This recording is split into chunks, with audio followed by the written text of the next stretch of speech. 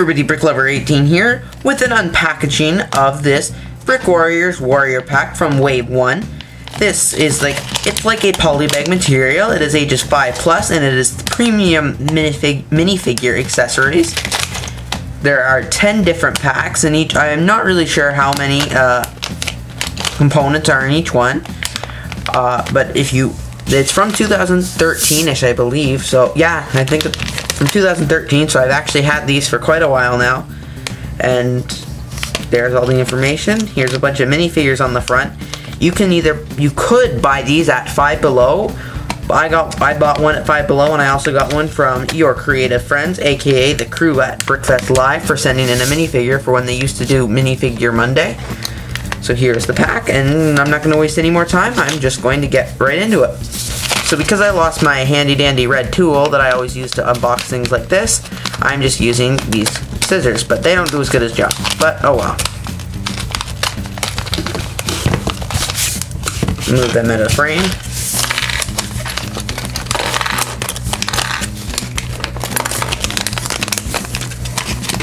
So here are the accessories we got. It looks like you get 6. Here are the quick close-ups.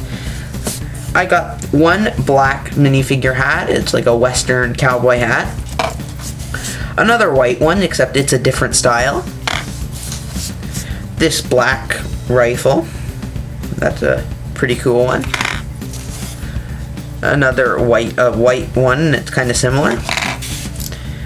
This is I don't know what it's called, but I think I know what it's for. You know, you put it on your minifigure. You put the well, I thought I knew what it was for. You attach the gun to it. You know, walk around like that. I think that's what it's for. And finally, the last item that we got was this handgun.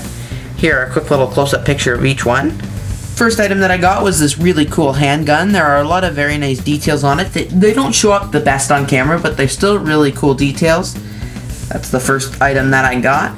The second item that I got was this white rifle / shotgun. I'm not really sure. Very cool. Lots of details on this too.